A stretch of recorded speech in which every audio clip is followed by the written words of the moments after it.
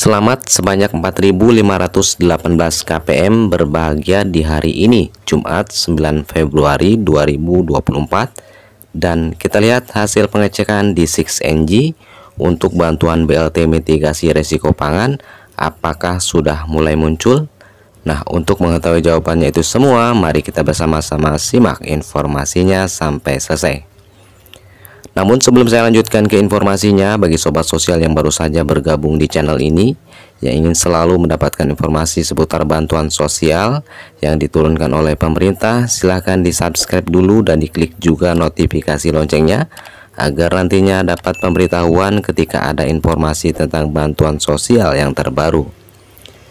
Baik, saya ucapkan terima kasih banyak kepada teman-teman semua yang sudah subscribe. Semoga sehat selalu dan dilancarkan rezekinya, amin. Nah, baiklah teman-teman, kita langsung saja ke informasinya, yaitu selamat sebanyak 4.518 kpm berbahagia di hari ini. Dan kita lihat hasil pengecekan di Siks-Ng untuk bantuan BLT mitigasi risiko pangan, apakah sudah mulai muncul ya. Namun sebelumnya saya informasikan terlebih dahulu tentang surat resmi yang diturunkan oleh Badan Pangan Nasional atau Bapanas kepada perum bulog di seluruh wilayah Indonesia. Nah, jadi Badan Pangan Nasional Bapanas memerintahkan atau memberikan instruksi kepada perum bulog agar menghentikan sementara penyaluran cadangan pangan pemerintah untuk bantuan pangan beras atau bansos beras 10 kg pada tanggal 8 sampai tanggal 14 Februari 2024. Nah, Kepala Badan Pangan Nasional Arief Rastyo Adi mengatakan alasan penghentian sementara penyaluran bansos karena pada tanggal 8 sampai 9 itu adalah hari libur. Nah, sedangkan pada tanggal 10 Februari 2024 merupakan masa kampanye terakhir.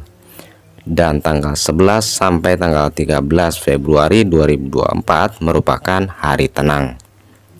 Nah, baiklah teman-teman, sekarang kita langsung saja ke inti pembahasan, yaitu sebanyak 4.518 kpm berbahagia di hari Jumat ini ya, yaitu tepatnya di tanggal 9 Februari 2024. Nah, hari ini tanggal 9 Februari 2024, yaitu tepatnya di hari Jumat, ini ternyata ada penyaluran yaitu di daerah Kecamatan Purwakarta.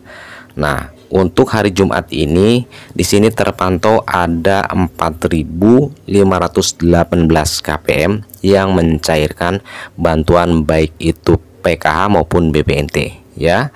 Nah, untuk daerahnya di sini adalah pengambilannya di kantor pos ya, yaitu yang pertama di Kecamatan Pleret, Kecamatan Sukasari, kemudian Kecamatan Manis, kemudian Kecamatan Darangdan, dan Kecamatan Campaka. Nah, ini masing-masing di sini ada untuk Pleret yaitu 888 kpm, kemudian Sukasari ada 888 kpm sama ya. Kemudian di Kecamatan Manis ada 829 kpm, kemudian Kecamatan Darangdan ada 1.500. Kemudian di Kecamatan Darangdan ada 1.152 kpm, kemudian di Kecamatan Campaka ada 761 kpm.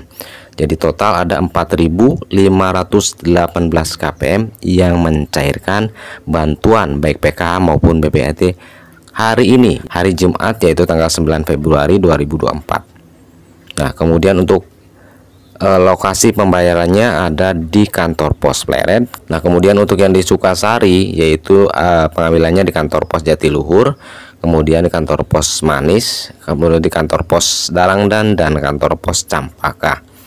Dan untuk informasi sebagai panitia di sini ada 4 orang, yaitu Putra Adi Amel Yusi, kemudian Adit Fadli, Ferry, dan Derry ya. Ini adalah untuk panitia yang membantu untuk penyaluran bantuan baik PKH maupun Bpnt di hari Jumat ini di wilayah Purwakarta ya.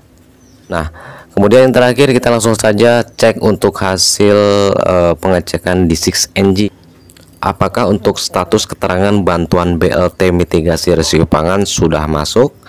Nah, kita lihat langsung di Siks-Ng per hari ini, hari Jumat tanggal 19 Februari 2024. Ternyata di sini belum terlihat ataupun belum muncul untuk status keterangan BLT mitigasi resiko pangan, teman-teman ya. Nah, jadi ditunggu saja untuk informasi selanjutnya, apakah nanti akan segera muncul ataupun tidak. Nah, jadi itulah teman-teman informasi yang dapat saya sampaikan di kesempatan kali ini. Terima kasih banyak atas perhatiannya dan sampai jumpa di informasi selanjutnya. Wassalamualaikum warahmatullahi wabarakatuh.